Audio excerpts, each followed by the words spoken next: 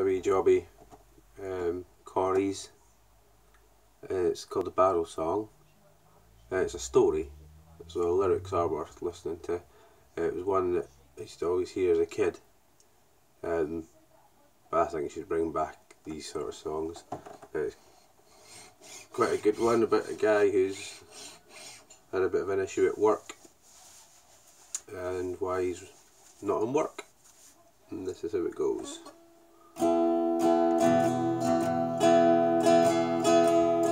Dear sir, I write this note to you to tell you of my plight, for at the time of writing it I'm not a pretty sight. My body is all black and blue, my face a deathly grey, and I write this note to say why I am not in work today. Whilst working on the 14th floor, some bricks I had to clear, but tossing them down from such a height was not a good idea. The foreman wasn't very pleased, he is an awkward sod, and he said I had to cart them down the ladders in me hod. Now clearing all these bricks by hand, it was so very slow, so I hoisted up a barrel and secured a rope below. But in me haste to do my job, I was too blind to see that a barrel full of building bricks was heavier than me. And so when I untied the rope, the barrel fell like lead, and clinging tightly to the rope, I started up instead. I shot up like a rocket, and to my dismay I found that halfway up I met that fucking barrel coming down. Well, the barrel broke me shoulder as to the ground it sped, and when I reached the top I banged the pulley with me head.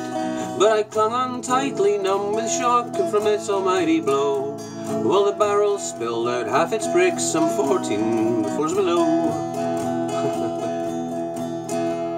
Well, when these bricks had fallen from the barrel to the floor, I then outweighed the barrel and so started down once more. And I clung on tightly to the rope, my body racked with pain, and halfway down I met that fucking barrel once again.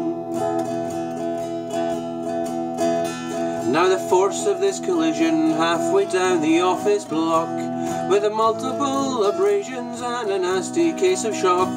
But I clung on tightly to the rope as I fell to the ground, and I landed on the broken bricks the barrel scattered round. Now as I lay there on the ground I thought I'd passed the worst, but the barrel hit the pulley wheel and then the bottom burst. A shower of bricks rained down on me, I didn't have a hope. As I lay there bleeding on the ground I let go of that fucking rope. The barrel now being heavier so started down once more. It landed right across me as I lay there on the floor. I broke 3 ribs and my left arm, and I can only say I hope you'll understand while I am not at work today. They don't write shit like that anymore. They should.